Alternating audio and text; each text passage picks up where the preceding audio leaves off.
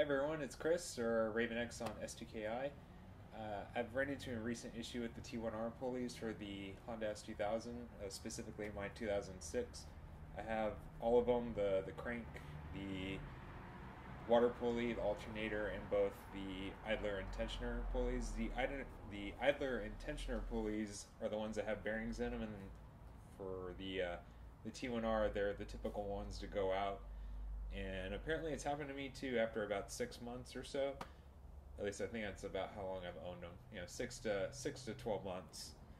But I'll give you a video here on what they look like, how they look like running, and then I can show you what's wrong with the bearings when I pull the pulleys off.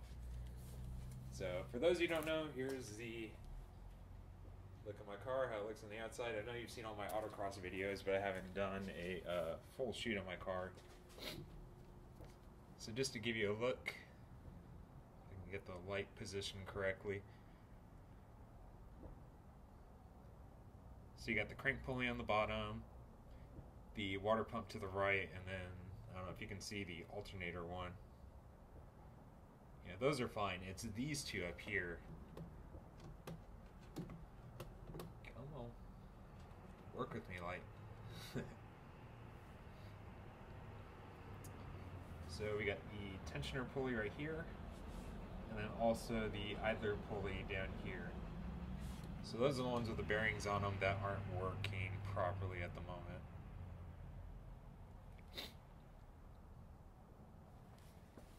So you can't really see the play in this one, it's a little tough. Get a little bit closer.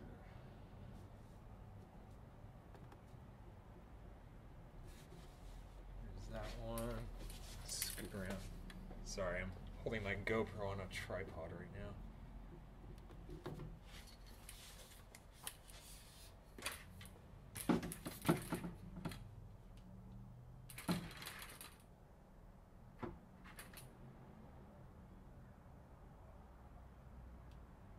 Alright, we'll hold that steady.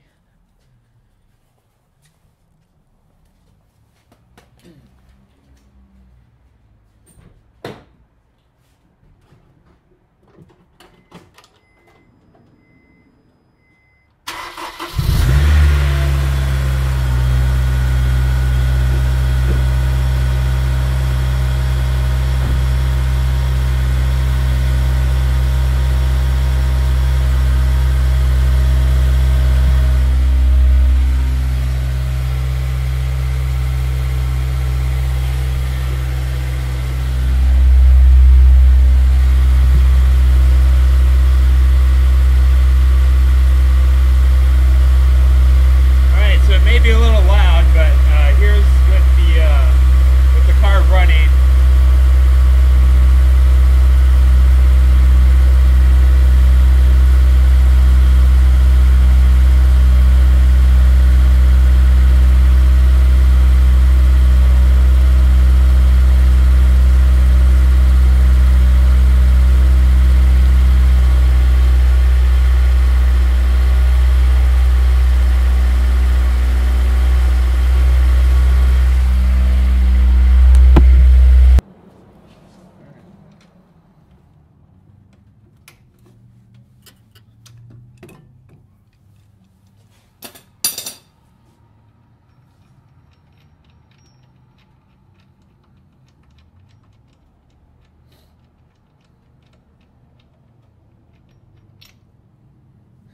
Don't lose that bolt.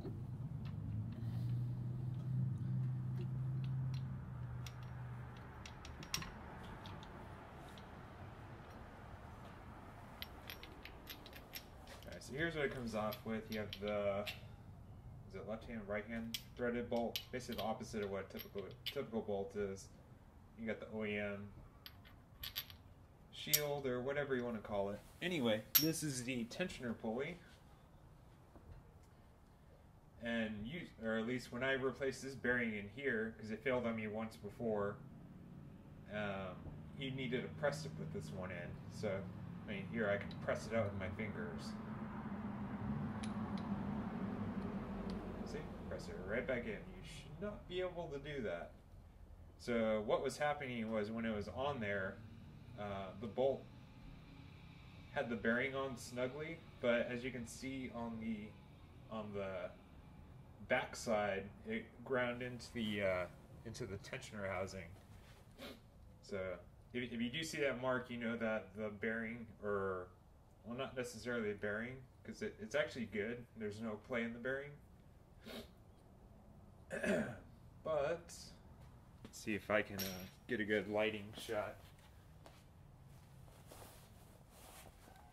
I have to use the Wi-Fi.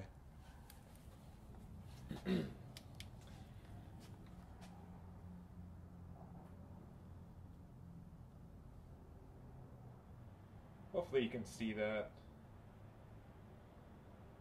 There's some, it's been worn on the inside. You can see how the purple anodized coating is disappearing.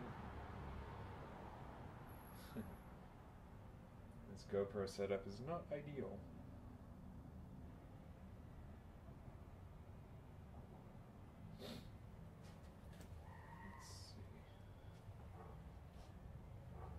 Let's pull it out into the light. You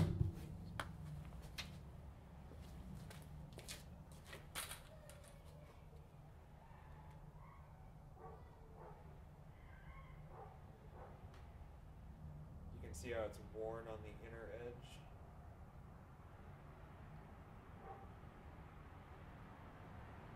So I think from what little, or probably not a tight tolerance gap on the inside, but it's the bearing probably worked itself out and made itself loose in this thing. That's my assumption. I don't know if it's correct, but I've had the bearing fail on me twice now, and I just ended up, I ordered new OEM tensioner and idler pulley on it.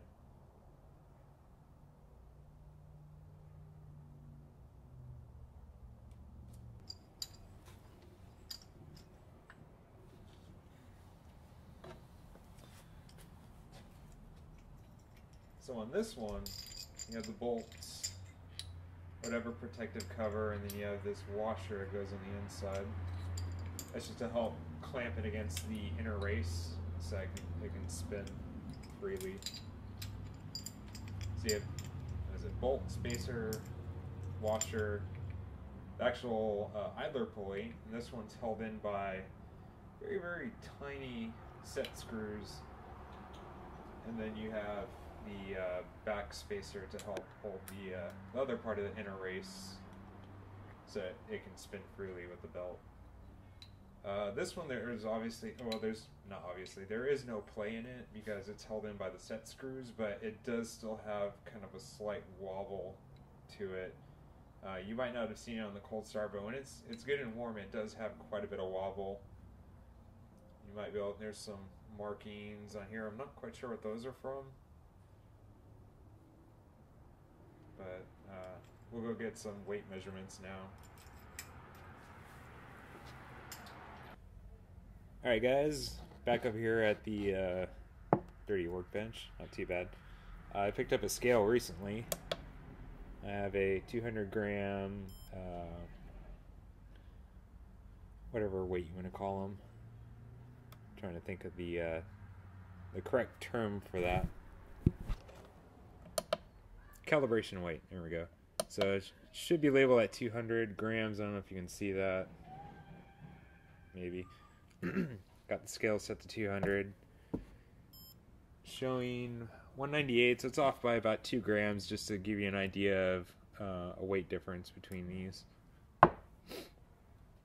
Here we go. I'll put these over here.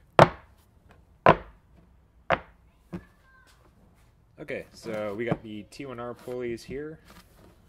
You can tell by their purple color. This one, as you can tell, you can push the bearing out, as I showed earlier.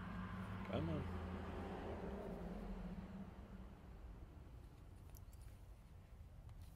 Oh, it's not wanting to come out anymore. There we go. Yeah, so you should not be able to push it out with your hands, in my opinion. That's what's causing the slip in it. Here is a brand new OEM one. Ordered it from Majestic Honda. I cannot get it to budge at all.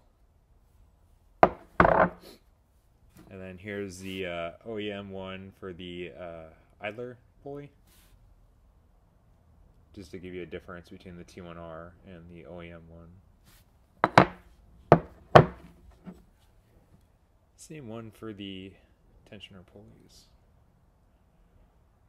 Looks like the anodized coating wore off on the belt tracks. All right. We'll measure these via, I guess we can do grams and ounces. We'll start with the T1R tensioner pulley. 160 grams. Here's the OEM pulley. 316 grams. Sorry for the bump. T1R idler pulley. 202 grams. Sorry for the bump. OEM idler pulley. 418 grams. But if these are going to keep going on or going out on me, you know, if not once, you know, twice a year, I would rather have the reliability of the OEM setup. So let's get the OEM ones installed and have fun with that. Okay, and we're back to the car. Going to install the OEM pulleys. We will start with the idler pulley. Got the whole bearing set up here. Backside washer.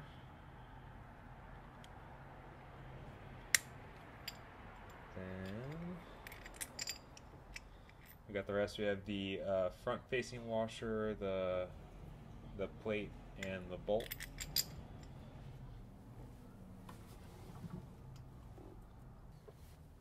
And then next we got the tensioner. So it's just the plate and bolts.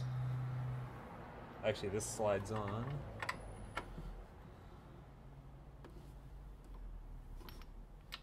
Remember, you gotta spin that way for the tensioner. You're on.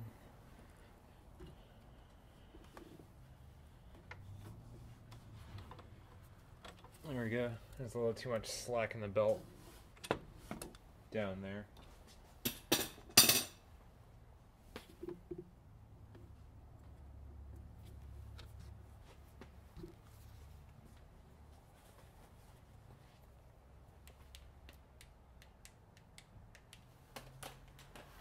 All right.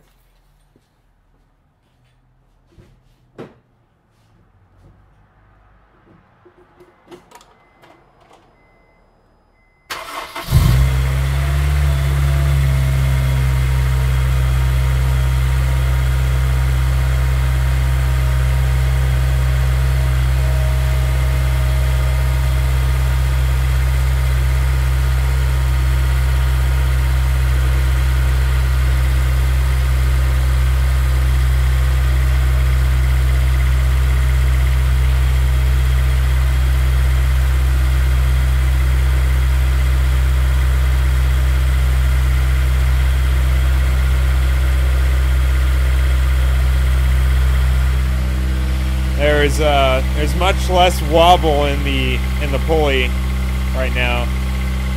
Granted, it's still kind of a cold start like the other one, but you can definitely see the pulley is not wobbling anymore, which is to be expected. So I'll put some miles on it and get it warmed up and see how it's reacting.